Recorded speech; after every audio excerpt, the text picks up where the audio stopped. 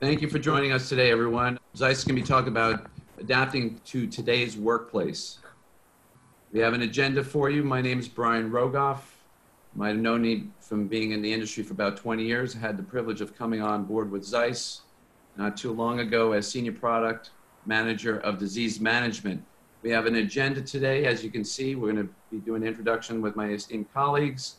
We're going to go over ZEISS's COVID-19 task force, existing ZEISS solutions to help you support your patients during the COVID-19, some clinical feedback from our customers, as well as ZEISS solutions for adapting to the new workflow. So let me start it off with introductions and have John Menard introduce himself. Hi, everyone. My name is John Menard. I'm an Associate Product Manager here at ZEISS, focusing on fundus imaging products. Hi, my name is Hanayo Spitz. I'm Head of Professional Education for our diagnostic side of the business, covering optometry. Hi, I'm Eric Larson. I'm the HFA Product Manager at ZEISS. Excellent.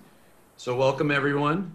So we're going to go straight into basically what we've heard from our customers during this pandemic and how ZEISS can really support our customers.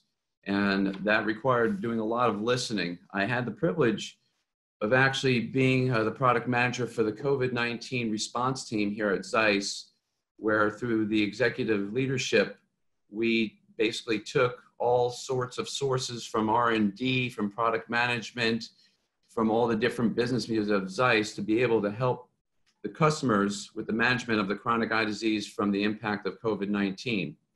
And as you can see, the mission was how ZEISS can help the customers during this time.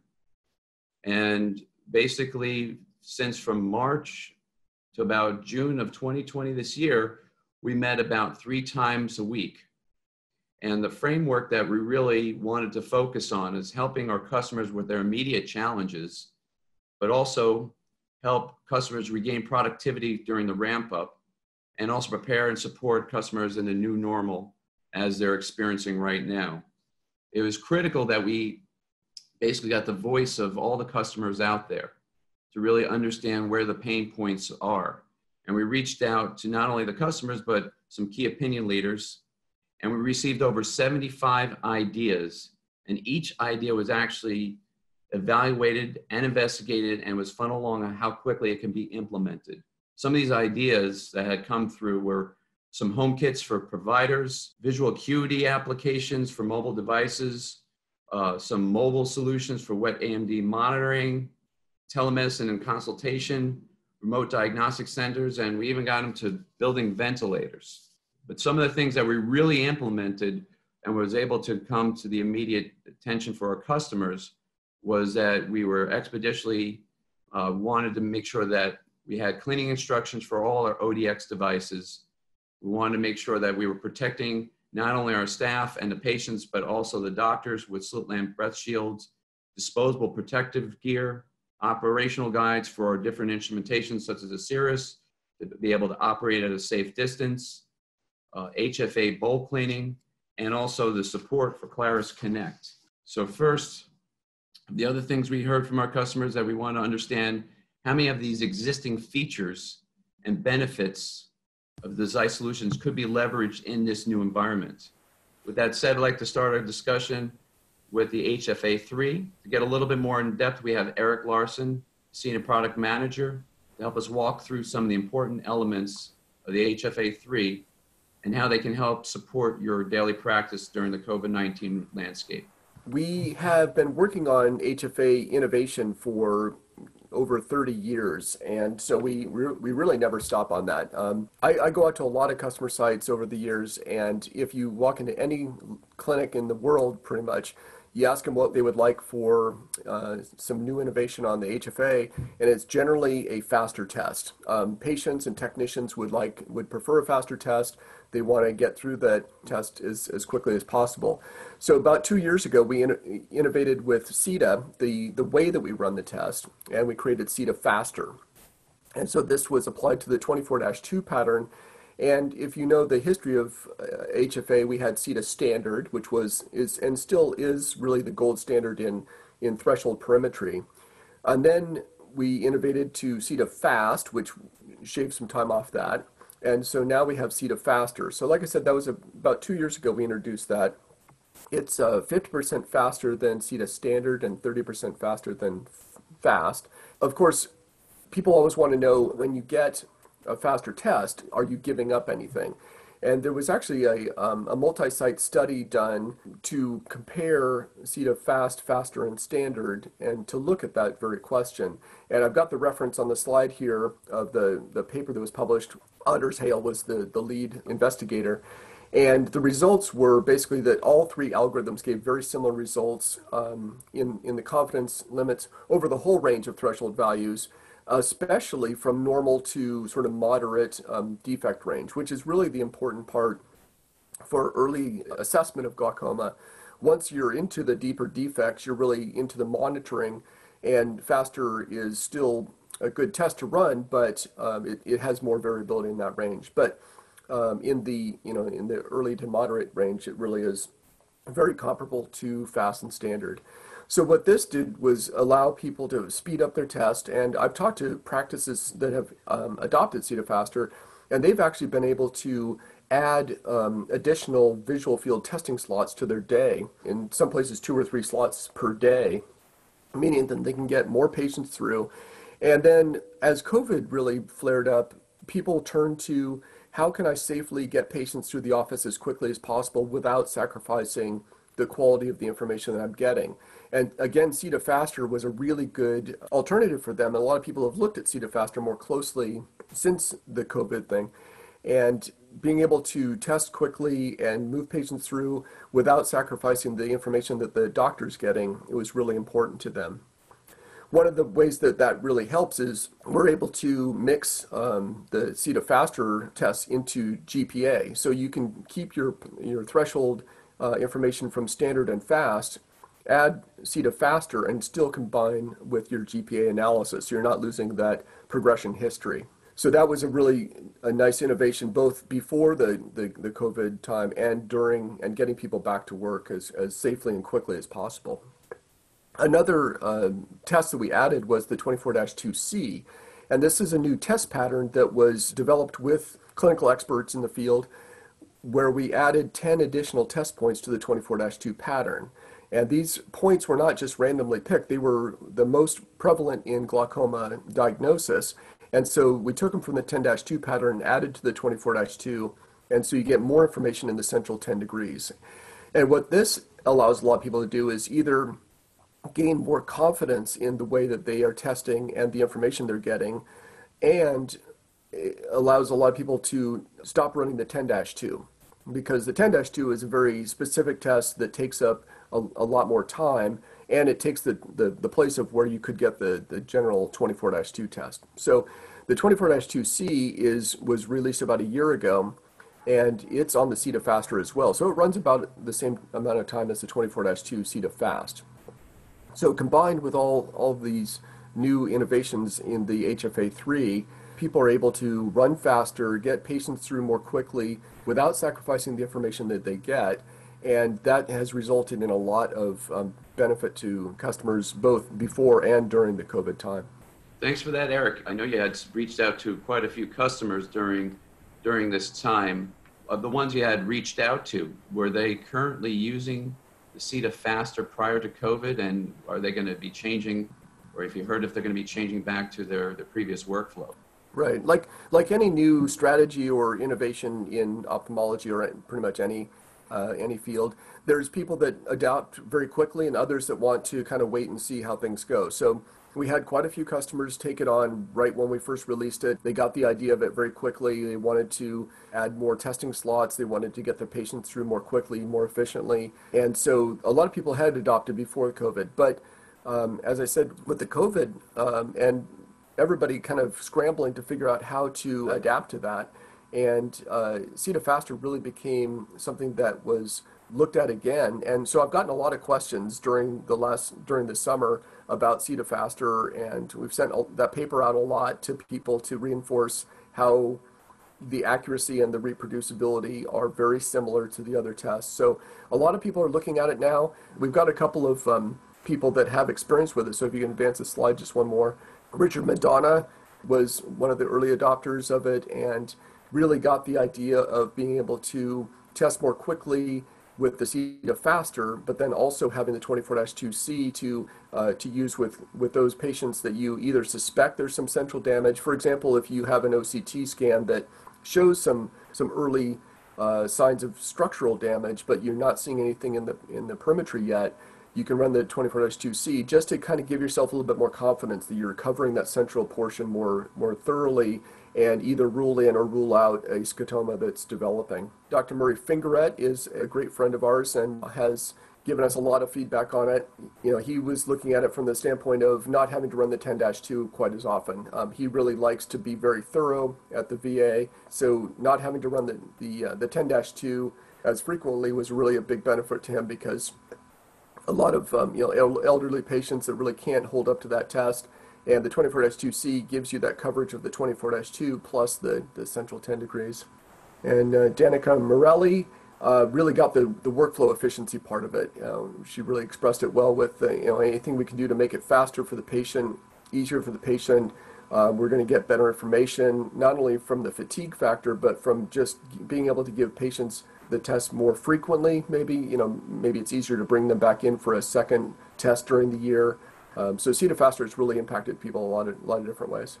Oh, that's fantastic. It's really good to hear the voice of the customer, how some of these features that were already there could really help out practitioners manage these chronic diseases during the COVID-19. So thank you so much, Eric. Sure. We'll be back with you in just a little bit. We're going to switch gears and we're going to talk about the Claris 500, which is ZEISS's ultra-wide field fundus camera. And we're going to now turn to John Menard, the Associate Product Manager, to help us understand how the Claris can provide us in today's workplace. Hi, John. Hi, thanks, Brian. So as you see on screen, the central image of the Claris is 133-degree wide field. And when you take a second shot, you can combine those two for up to 200-degree ultra-wide field. So a single Claris image covers the standard ETDRS 7-field grid. And one of the things I want to point out about that is that with traditional fundus photography, to get additional images that are either superior or inferior, right, you have to take additional shots. But with Claris, the entire grid fits in one image. And with that, the Claris images do have resolution down to 7 microns, giving you some incredible detail on these. And a lot of that image quality is thanks in part to the confocal lens that is used on that. And as you can see from that central image, that really there's no lid or lash seen in it. And additionally, the use of broadline fundus imaging is what gives the Claris imaging its incredible true color. So can you explain a little bit more about the broadline fundus imaging and how it provides a better picture quality? Yeah. So when we designed Claris, we used broadline fundus imaging to get the true color, to really get true color in that. And what broadline imaging does is use 3 color channel LEDs and is captured, and the image is captured by a monochromatic camera. And so the Claris software takes those 3 images and then combines it so that you can see really on screen the true color of what the Claris provides.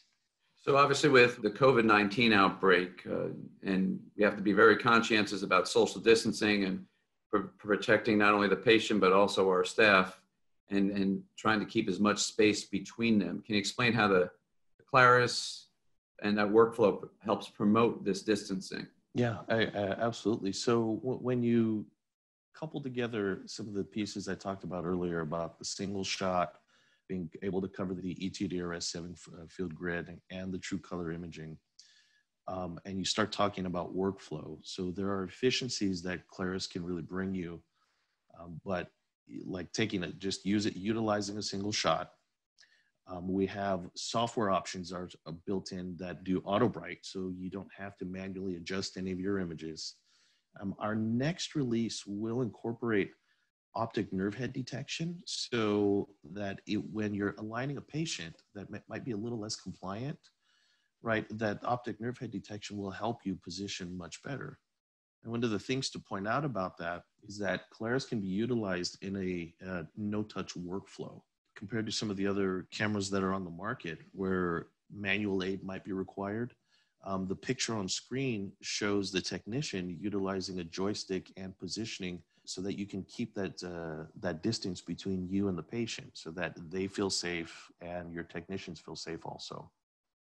Now, additionally, we have released an additional breath shield attachment that fits over the Claris. And again, that's to provide, help provide peace of mind and safety at the same time.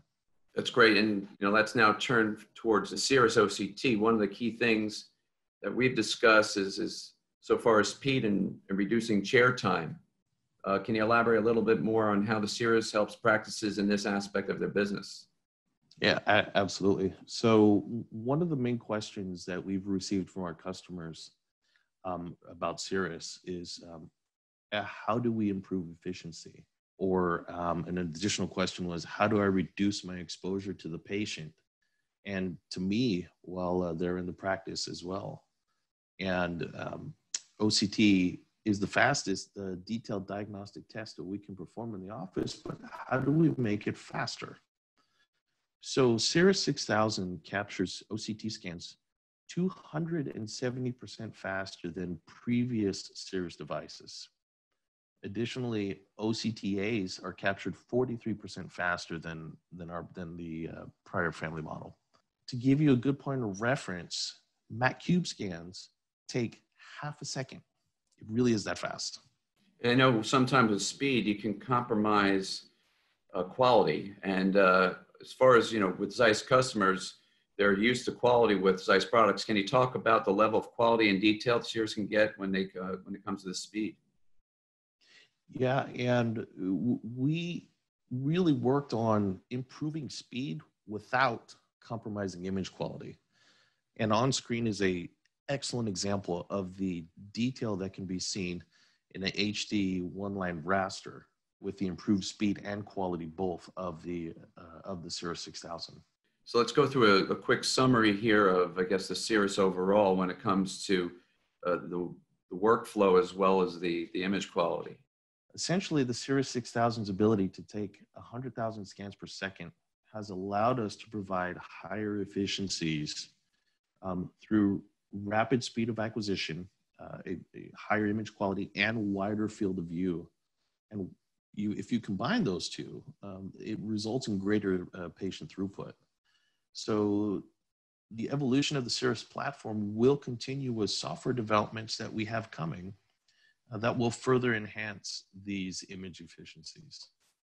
Thanks, John. That's fantastic. And before we transition over talking through some of the clinical feedback we received from some of our great customers, there's been a lot of work that's been done by our clinical education team. I want to mention Forum and the retina glaucoma workplaces. This is like the best kept secret at ZEISS. If you don't have this already, having this quality of data from each of these instruments, as we discussed so far, is absolutely essential to provide the best possible care with the most efficiencies while you have the patients there. But having a solution like Forum in conjunction with these workplaces really allows a clinician to bring all these pieces of the puzzle of chronic disease into one location. Having the ability to compare data side by side for all different modalities and to compare previous visits without flipping back and forth between charts and any type of missing data. This allows you to be able to look at your patients more holistically and provide them with as much information as possible, making you more confident in your clinical decision-making and in the most efficient manner.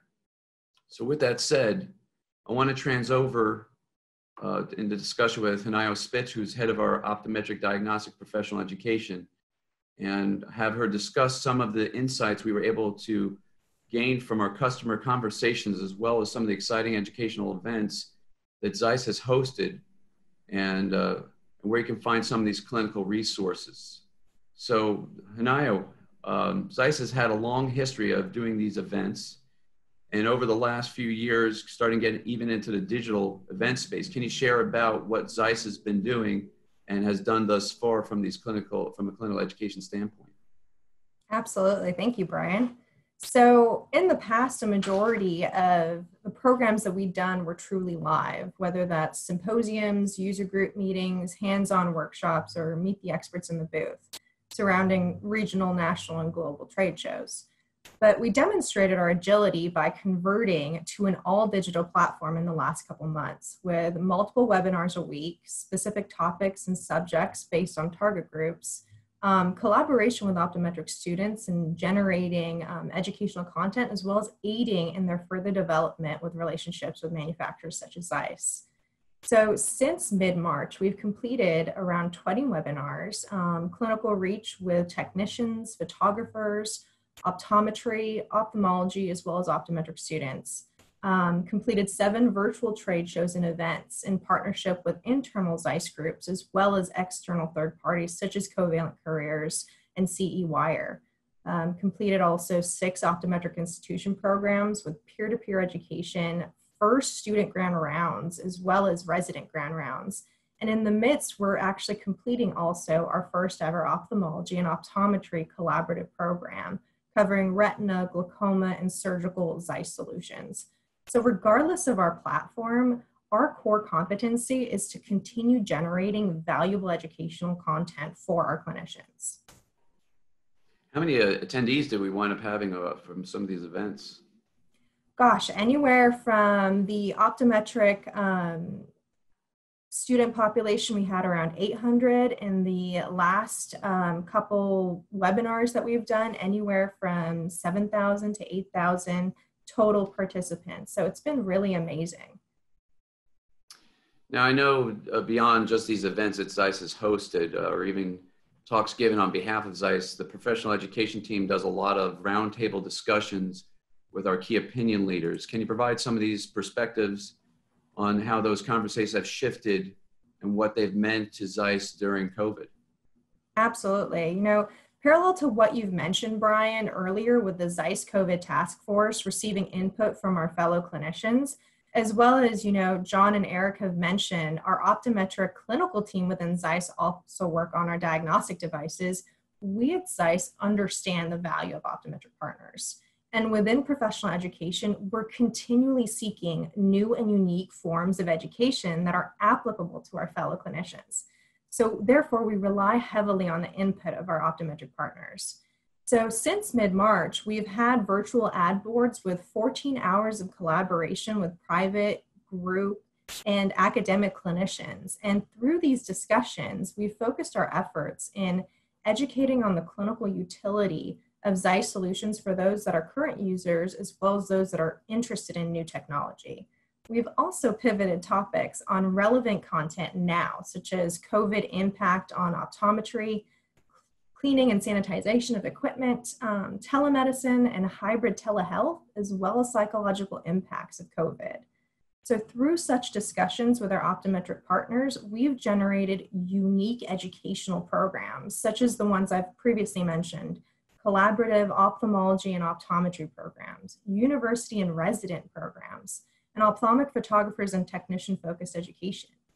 Additionally, we really heard the need for on-demand, short consumable content, and we've created the ZEISS Professional Education Portal, which is a repository of on-demand content with articles and videos in partnership with Covalent Careers, and also generated a Med Support Now page, which I know, Brian, you'll go into a little shortly. But Brian, you know, I've shared a lot here, but what I really want to emphasize is ZEISS is here to stay, and ZEISS is here to be a partner to optometry. That's fantastic. And as many people may not know out there, you know, we're constantly always listening to the customer, and it's great to get that feedback, not only from the customer, but from our key opinion leaders. And some people may not know out there, but ZEISS also, we have a lot of optometrists on board that help out with our clinical development when it comes to our instrumentation. And so it's not only that we're receiving the feedback from the customer, but we're also understanding the workflow and the efficiencies of our current optometrists that help us work to make sure that these instruments get better and they're serving your needs. So that was fantastic. Thank you so much. And some of these key suggestions that, you know, they keep on coming on in.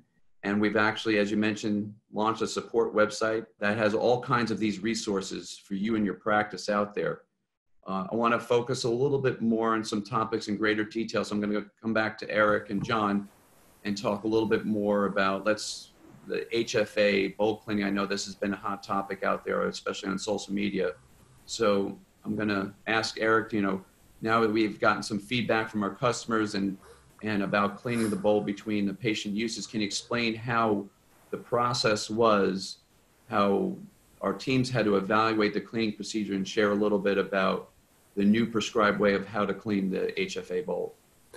Yeah, sure. That's it was exciting times back in March and April when the COVID virus really hit the U.S. And we'd been getting some questions from Europe and Asia to some extent, but when it hit the U.S., my phone was ringing off the hook about how do we clean the HFA, because we standard procedure is to wipe with alcohol the chin rest and forehead rest, but we actually in the user manual make a point of saying don't wipe the surface of the bowl itself, because it's a reflective surface and that's where the stimulus light is shown. So you don't want to change the reflective surface. And that was fine for, the decades that it's been out there. But all of a sudden there was this big concern about the bowl being this repository of virus, and, the fear of, what was happening there. Is it safe for patients to use it or not? So we very quickly gathered with our engineers to figure out how we could create a cleaning procedure for the bowl, and what the effects would be of regular cleaning on the bowl, because basically you need to be cleaning between each patient.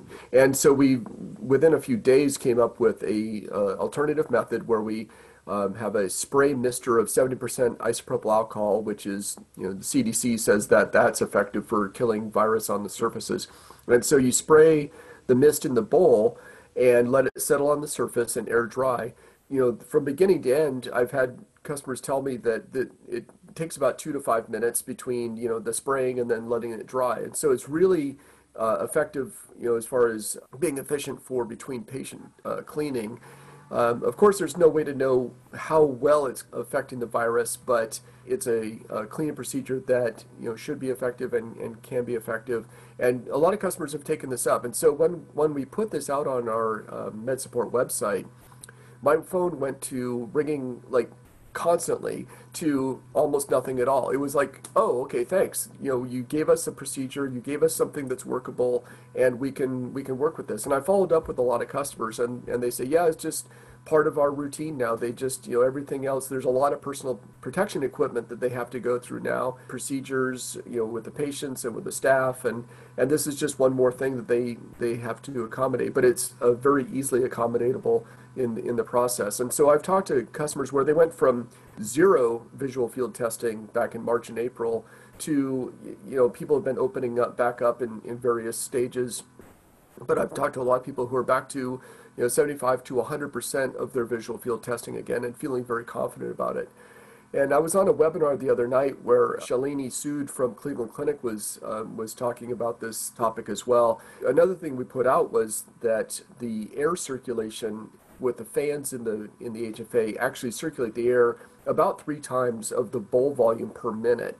And with that information, she was looking at that and saying, that means that the air in the bowl is basically the same as the air in the office. She said, that between the cleaning and the air circulation gave them the comfort that, yeah, this is a device that they can use, and they're confident in just, taking the patients through and testing like normal. So it was a really nice response from the engineering team and our communication team to be able to get this information out really quickly. The Med Support website has been fantastic for customers to be able to self-access the information. We've been updating it very frequently, coming out with written procedures and then videos to help people out with how to do this in a very, very short period of time. So I'm really proud of the response that ZEISS made on this, and especially keeping visual field testing alive, because it's such a critical part of the glaucoma management process.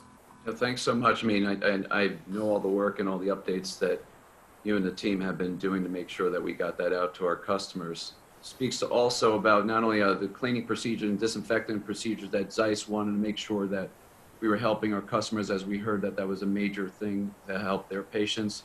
Let's turn it back over with John. And John, you spoke a little bit about the social distancing with the Claris, but can you give a little bit more about the solution that ZEISS introduced with social distancing in the office for the practitioners using the ZEISS and HFA? Yeah, thanks, Brian. So when the COVID task force was formed, I was fortunate enough to be one of the members of the ZEISS team to help work on some of those solutions.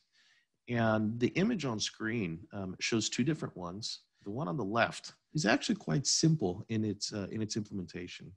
Think of it like this: when you operate a ZEISS, you have to be basically in front of the instrument to control it, and be very close to the patient as well.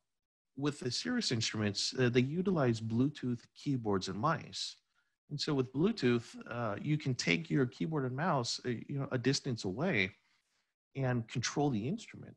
Well, by simply adding an additional monitor cable, and monitor cables really you can get off the shelf really at any office supply store in distances of 6 feet or more, you can take that monitor cable and plug in an additional monitor, and as you can see in the picture, create that 6-foot social distance, and while still controlling it and talking to the patient at the same time.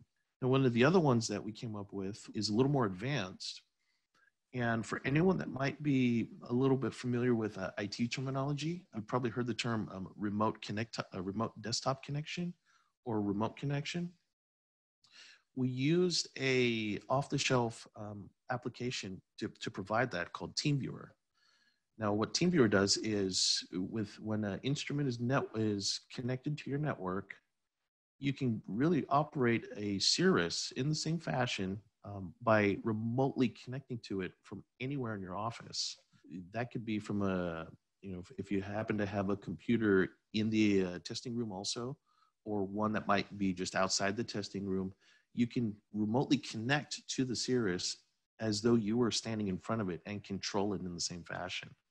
That's fantastic. Thanks so much, John.